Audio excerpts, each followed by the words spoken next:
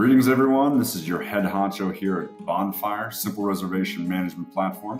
We got a new update for you. We brought a video to show you how this works. And one of the stipulations is that you'd like to create a reservation, but you'd also like to choose which rate it actually corresponds with. Now you have preset rates in here corresponding to each of your different sites, but every once in a while you got to change it on the fly.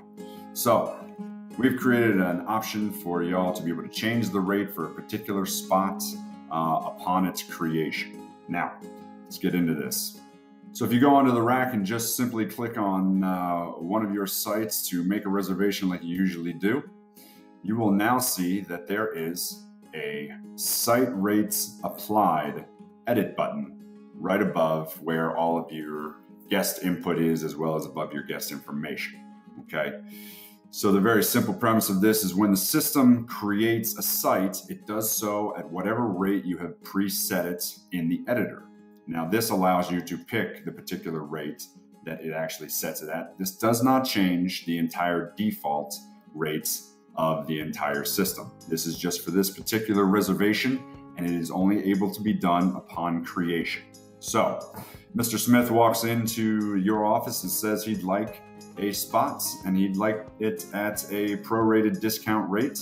You can go in here and say, okay, Mr. Smith, you're staying for one night. So you're going to be in cabin 1, but we're going to give you a special rate. We're going to go ahead and give you the yurt rate or the cabin rate instead of the usual RV site rate. Now this is discounted. This is more. Depends on what you need it for, but it matters not. This will give you the drop-down menu to actually choose which rate you would like to create that reservation at.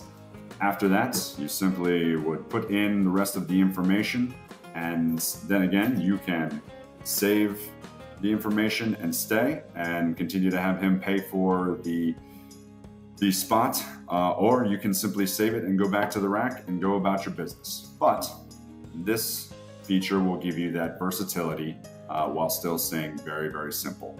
Now, so my two cautions for this are: one, you can only change this rate and use this feature when you create a new reservation. Once you save it, you will not be able to change the rate. You will have to use the discount box on the right side after you've created the reservation. The other caution I have is that you do need to have these particular rates set into the editor ahead of time. You will not be able to input any of the daily, weekly, or monthly rates that you would like to use for these reservations. There is not a box for that. It is all by preset rates. Thank you very much for your time, and as always, let's bonfire.